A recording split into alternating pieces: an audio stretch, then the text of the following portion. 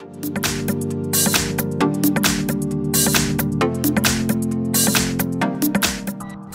everyone, in front of me I've got Samsung Galaxy A33 and let me share with you how to enable Google Backup on this device.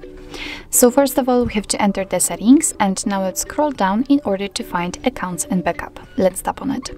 As you can see right here we've got a whole Google Drive section, so let's tap on Backup Data and here tap on Add Account.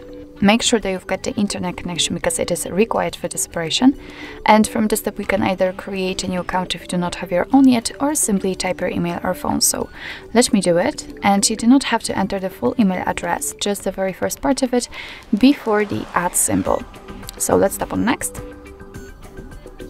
Here we have to enter the password, so let me do this out of the screen.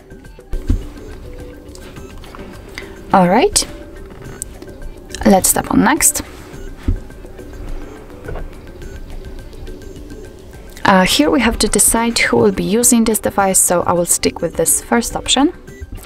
And here we can check the Google Terms of Service and Privacy Policy. Of course, you can tap on it, and here you've got all the info you need. Just tap on I agree after reading.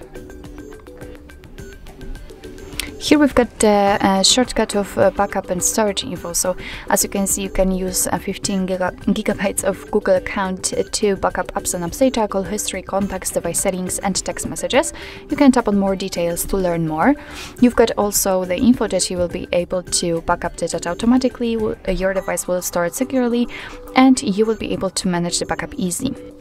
If for some reason you do not want to back up the data right now, just tap on Not Now. And as you can see, you will go back to the Accounts and Backup. And after deciding that you want to back up the data now, just tap on Backup Data. And as you can see, will be transferred directly to this step, so you do not have to go through the whole operation of adding the account. So simply tap on Turn On. And as you can see, we've been transferred to the backup storage, let's say backup options. So here you can check how much space you've got used. You can manage the storage. Here we've got the backup details. You can decide if you want to back up the data using also mobile data, and I highly recommend to keep this option turned off. And if you want to back up the data, just tap on Backup Now. And as you can see, we've got the proper info.